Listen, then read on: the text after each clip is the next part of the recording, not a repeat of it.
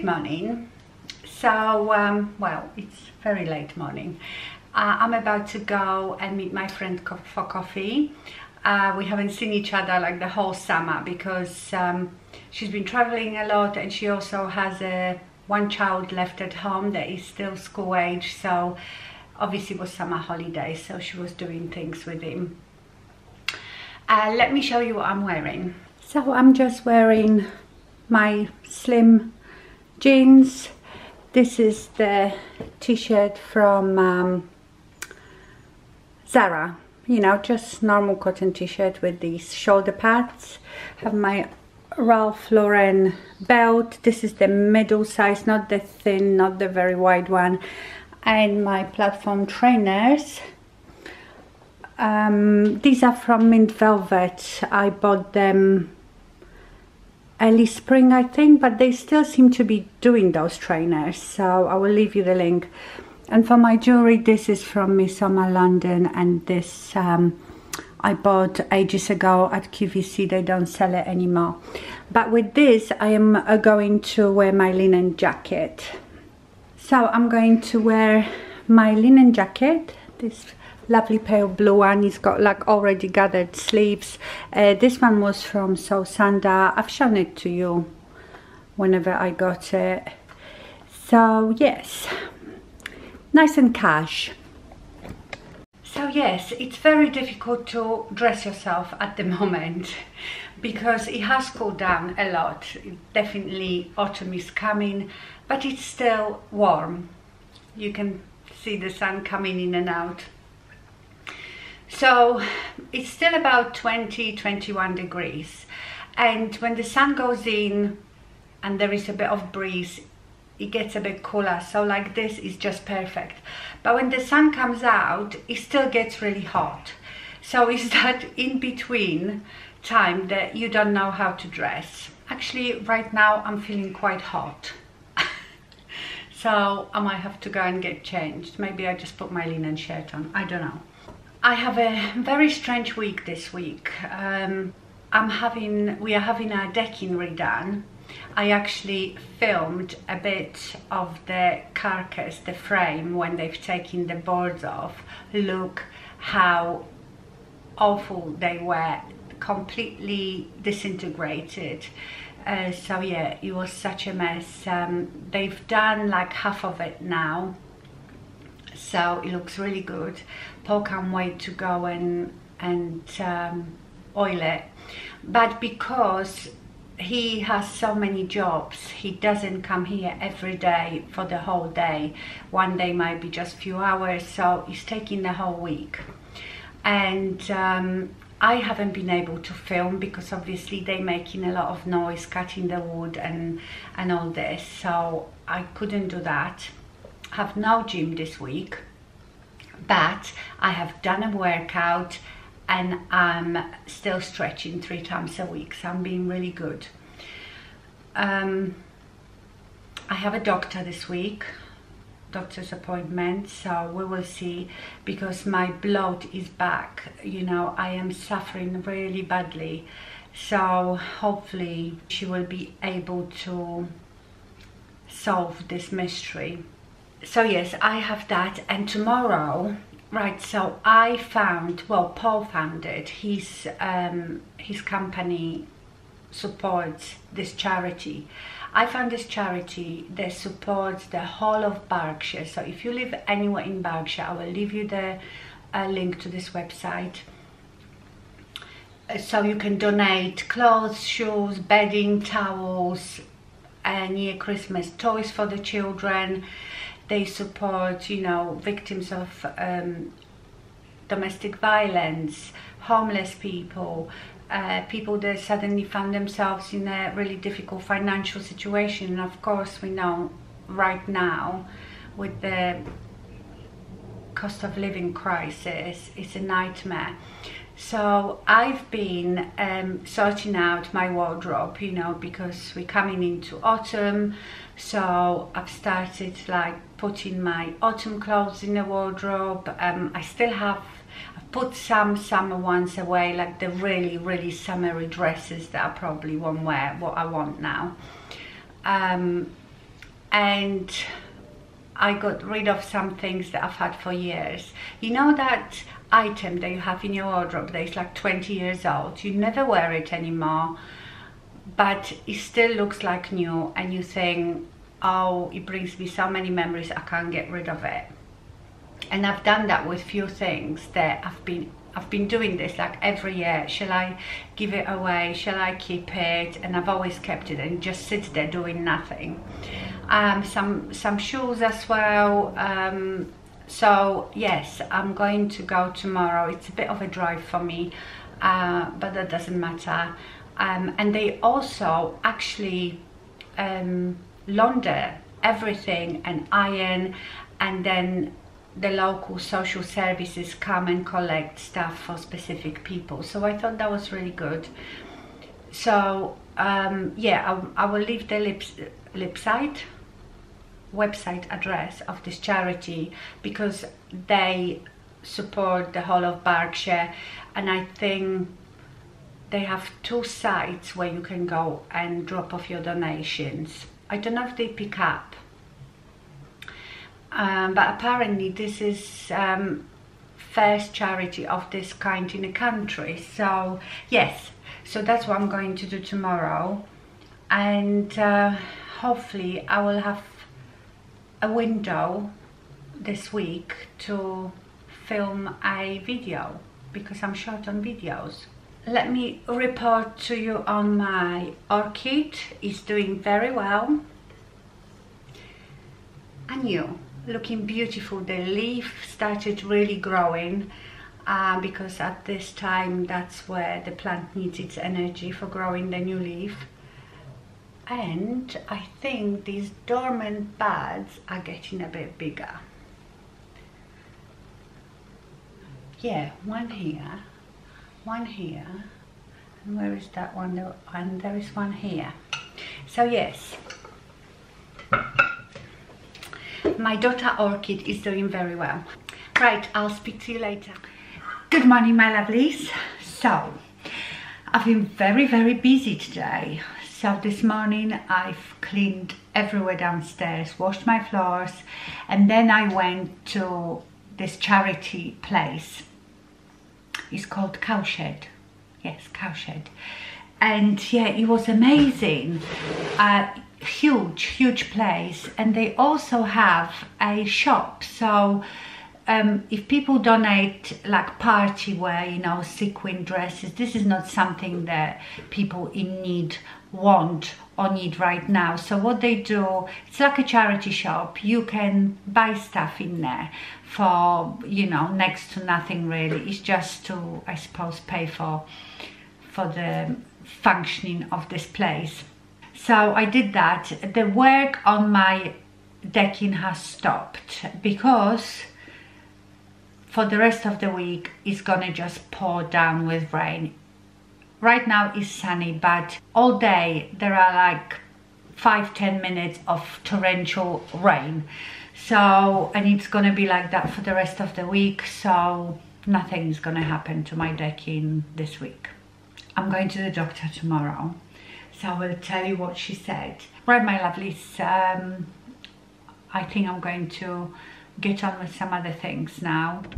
Hi, my lovelies. I'm just sitting in the car park waiting to go and see the doctor. I'm a bit early. I've got another 15 minutes because I had to drop Paul off at the train station. He's just gone to London, so instead of going home, I thought I'd just sit here in a car park and I can talk to you. So yeah, let's see what she says. So I want to talk to her about this constant bloating. I don't know if I told you that my bloat is back with a vengeance. Therefore, I don't know, you know, I've made this decision to cut my estrogen patches in half, so I take half a dose twice a week. If I should have done it or not, or shall I go back on what I was? So I want to talk to her about that and see if she can sort out this bloating. Oh, by the way, I was watching the news this morning and they said on the news that HRT is gonna be available over the counter now in a pill form, I think, but just for menopausal women, which not someone like me, because I still have periods, therefore I'm perimenopausal. If you've lost your period for a year or longer, you'll be able to get those over the counter. I think those pills are like combined estrogen and progesterone. So that's a development, but I don't know how that would work, because obviously if it's over the counter, it's gonna be just like one dose for everyone. I don't know. Just turn my car off. But yeah, that's really good, isn't it? And also I want to ask her about my ears. You know, I've told you months ago I've been suffering with this dryness, itchy ears for like over 2 years now. And I bought this Otomai spray from a pharmacy online, and that helped really quickly, and I think I was fine for about 2-3 months, but now it's back. And I don't want to use this Otomai again, because on the box it says, because I think it has some mild antibiotic in it as well, it says that you should only use it for a week, and if it doesn't get better then you should see a doctor. Yes. And then I have to go to town, return a pair of boots. I bought beautiful pair of leather boots, black, knee-high. And I've noticed that one of the trends for boots this year is, you know, those really stretchy calf-hugging boots. So that's what they were. They were from... Were they from June? Yeah, I think they were from June. And they were all leather, but the part on your lower leg was like stretchy leather. They looked beautiful. They would look lovely under skirts, dresses, over leggings. They were very easy to put on, and the stretchy bit went pretty easily over your calf. I've got slim calves, but oh my god, trying to take them off, I spent about 10 minutes trying to take them off, because it wasn't the calf, but you know when you're trying to get the foot, you know, in that angle out of the boot of that stretchy leather, I thought I was gonna break my foot. So I thought they were, you know, because they're leather, they were quite expensive, and I thought I am not paying that money to every time I want to take them off to struggle or break my foot. So I'm going to return them.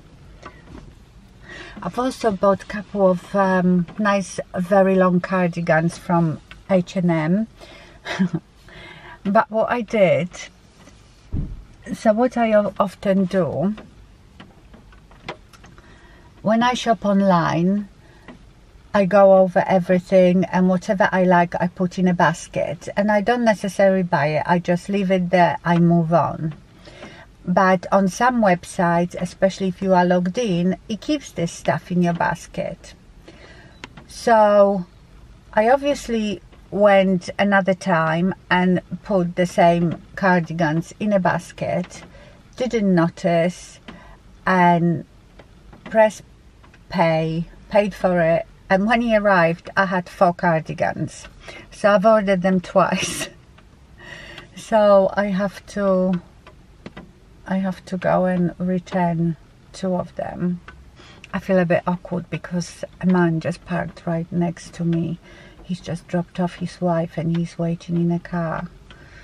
So he'll think I'm talking to myself. Mind you, I could be talking to someone on a phone.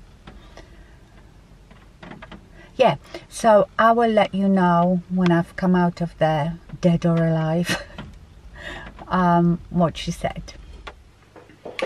Right, I couldn't talk to you in a car park because when I came out, that man was still sitting next to me.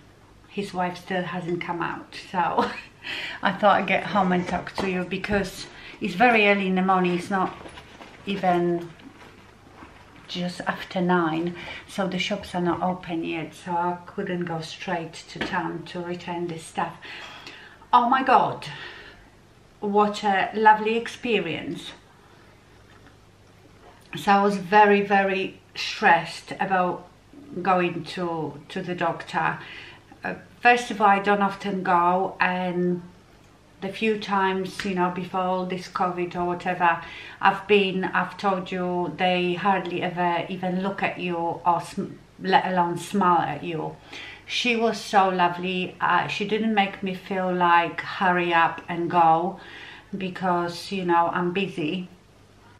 She was really, really lovely. Yeah, I lied down, she felt my tummy, and she said that it felt, you know, she said I don't feel any lumps or anything, but she said it feels very sort of swollen and full, if you know what I mean. And it was quite tender when she was feeling it. So so we've got diagnosis. Well, she's sending me for lots of blood tests and a scan, so they want to rule out, obviously, ovarian cancer. But she said, you know, she's not really thinking that way, but she said, you know, we will do it. So I've made an appointment for my blood tests and to do like a health check, to do everything, and the blood test for ovarian cancer, and then I'm going to get an appointment to hospital for a scan. But she thinks there is something along the way, constipation and IBS. She said all that could be caused by the Mirena coil, the progesterone. So I've told her that I've decided myself, I was a doctor to myself, to cut these estrogen patches. She just smiled. She said, no, just go back on what you wear. There's nothing to do with that. So I'm gonna be back on the 50 milligrams, and yeah, I will have all these blood tests done. And oh yeah, and she also prescribed me something. Oh, she prescribed me some powder that I have to dilute in water. It's for like your bowel movement. I don't know, I don't feel like I'm really, this is like too much information, isn't it? Like I'm really constipated, but I don't go as frequently as I used to. So yeah, she said I have to drink this every day to make things moving. So I will buy that when I'm in town. What else? Oh, I asked her about my ears. I said, can I just ask about one thing quickly? And I asked her about the ears, and she said she had a very quick look. She didn't look properly or anything. She said that it looks like eczema, because I've actually noticed that I have a bit of dry skin now outside my ear. So she prescribed me a steroid ointment, and she just said use it for 2 weeks at a time, have a break, and when he comes back, do it again. So that's what I'm going to do. Yes, so, you know, because with all this not being able to see a doctor through all this COVID stuff and all this palaver, I was really anxious going, thinking they just will want to get rid of me as quick as possible. And I always feel as though, well, you know, my condition is not life-threatening, it's not so important, and I feel like they're gonna think I'm wasting their time. But she definitely didn't make me feel like this, so it was nice. Okay, let me show you now those two cardigans. Okay, so here is this cardigan. I got it in size small because it's quite oversized, but yeah, it's nice and long. I really like it. So this is like a I would say oatmeal color, and then I've got another one that is charcoal. So let me show you that one. And here is the charcoal. Really nice, inexpensive. I think it was £24 24.99, something like this. Yeah. Yes, I really like them. I mean, you know, they're not like the best beautiful quality, but for the price you can expect that. But they're very soft and nice, and I love the length. The thing is, here in the UK, especially, oh my god, I'm gonna sneeze. Especially down south where I live, the weather will be appropriate for cardigan till probably in November, you know, so things like that are very useful to me. Cardigans, or like the trench coat that I bought, because like I've told you before, you know, if I go somewhere, get in a car, get out of the car in a car park, go to a shopping center, so it's never cold there. Right, I'm going to finish my coffee, and I will go to town. I need to get my sourdough bread as well. I try to get this powder and return the stuff.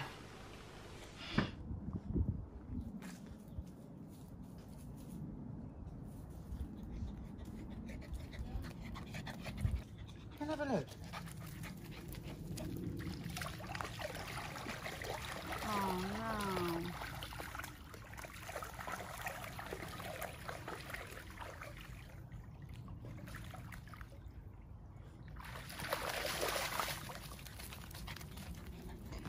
Right. Hi everyone. So we are on our walk with Louis. I just come on to say goodbye in this vlog. I haven't vlogged that much throughout the week because, as you all know, our queen has died. Very, very sad. And well, it's just very sad. I feel like I've lost my home grandmother, and I think a lot of people feel like this. Our longest reigning monarch, incredible woman, and I feel like this country will never be the same. So yeah, on our TV all there is tribute being paid to the Queen, and the funeral is next Monday. Just very, very sad time. I remember seeing her. You might remember I did a video in one of my vlogs. She was opening the new town centre near me, and I went and I saw her like 3 feet away from me. So yes, I saw her once in real life. But yeah, it's just really sad, and beginning of new era. Yeah, so I haven't felt really much like doing videos. I've been watching a lot of the stuff on the TV. But you know, life must go on. So I will finish this vlog here. Have a wonderful week, and I will see you in my next video. Bye.